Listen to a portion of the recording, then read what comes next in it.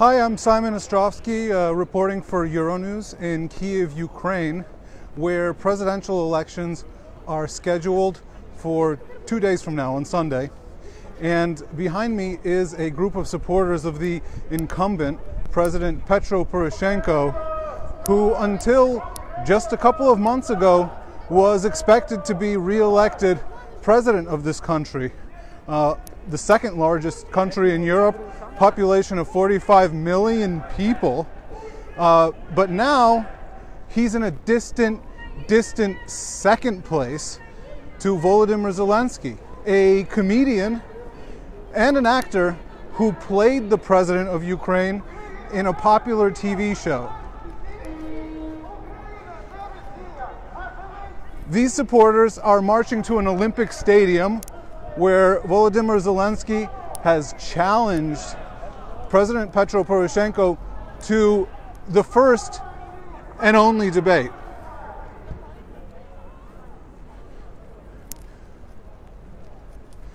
In the election cycle, up until now, Zelensky has been very coy and hasn't wanted to give very many press interviews or confront President Poroshenko head on. But in challenging Poroshenko to a debate, he set some conditions, some unexpected conditions.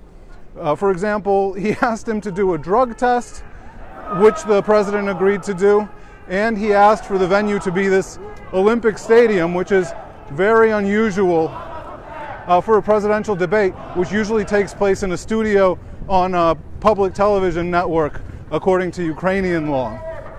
Poroshenko agreed to these demands, and ever since then, the two have been talking about when and how that debate was going to take place. And finally, it seems like it will take place later today at the Olympic Stadium, where this group of supporters of Poroshenko is marching to. Zelensky's supporters have been encouraged also to come to the Olympic Stadium, which sounds a little bit like a situation you would expect in a football match where the supporters of opposing teams face off. Glory to Ukraine. So it looks like the march has taken a little bit of a pause. Let's see what they're up to.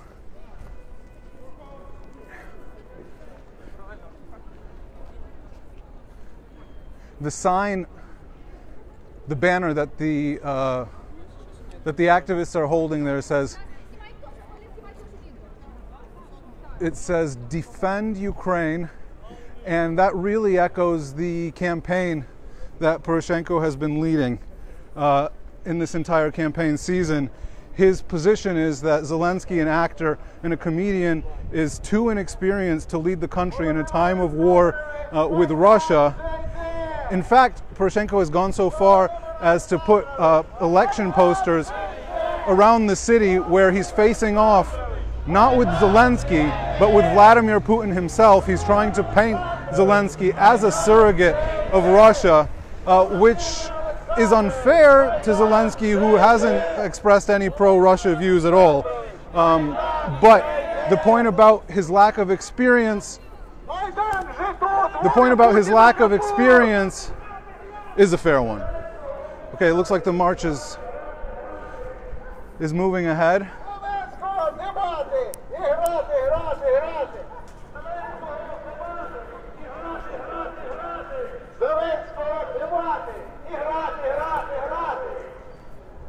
I've met Volodymyr Zelensky. I went to the set of his TV show, Servant of the People. The interesting thing about the TV show is that it's also the name of his political party. He's named a political party Servant of the People too. It doesn't have a single seat in the Ukrainian parliament, which is something they're hoping to change if he wins the presidential election next September during parliamentary elections. It's kind of like if Martin Sheen ran for president in the United States and founded a political party from scratch that was called the West Wing.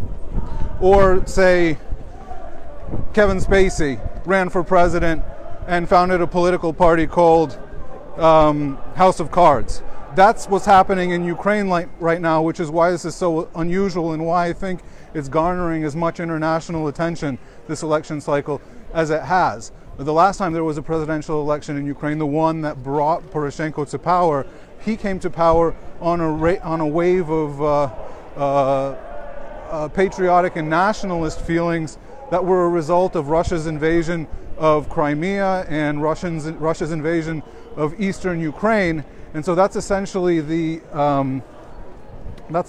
kind of presidency he has led, one that is sort of in stark opposition and confrontation with Russia. I think a lot of Ukrainians are understandably tired of the war, but one of the things that they're tired of, I think, in terms of the Poroshenko presidency, is the fact that there are a lot of problems in Ukraine that don't come from Russia, and Poroshenko has often used the war and the Russian threat, which is very real, as an excuse for not being able to solve other problems like corruption that don't necessarily come from Russia at all.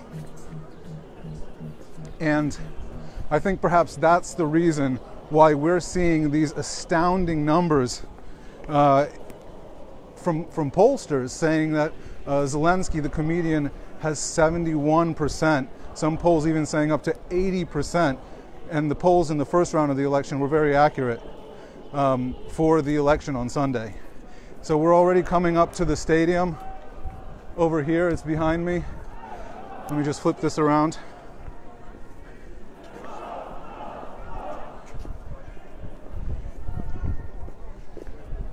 This is going to be the venue for tonight's presidential debate. This is some place where usually they have soccer matches and concerts, rock concerts, and it just goes to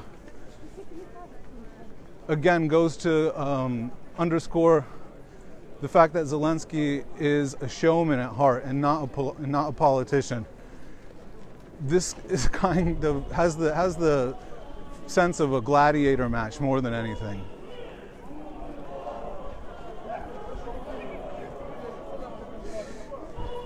That's it for now. We'll have more updates for you once the debates begin. Follow this space.